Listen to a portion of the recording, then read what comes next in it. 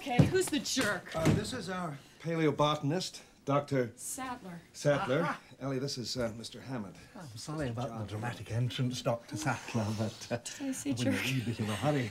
Will you have a drink? We won't let it get warm. Come along, sit down, sit down. Well, Just get a glass or two. That's all. No, I can manage this. Samples.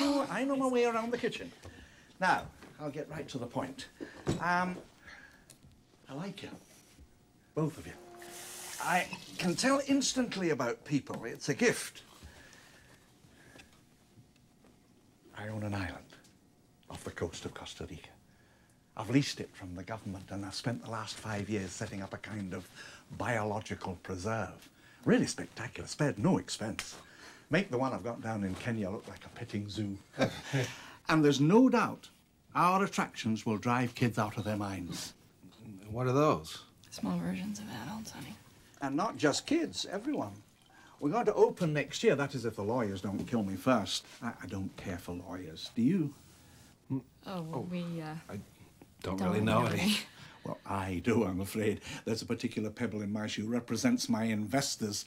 Says that they insist on outside opinions. What kind of opinions? Well, your kind, not to put too fine a point on it. I mean, let's face it, in your particular field, you're the top minds. And if I could just persuade you to sign off on the park, you know, give it your endorsement, maybe even pen a wee testimonial, I could get back on schedule. Schedule. Why would they care what we think? What kind of park is this? It's right up your alley.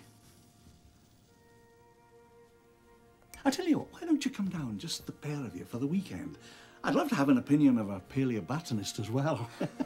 I've got a jet standing by at Giotto. Oh, look, I'm sorry. This isn't possible. This is a...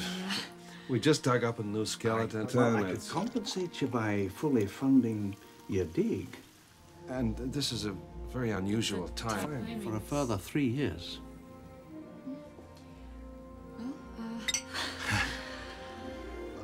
Where's the plane? Yeah. You're so... Okay.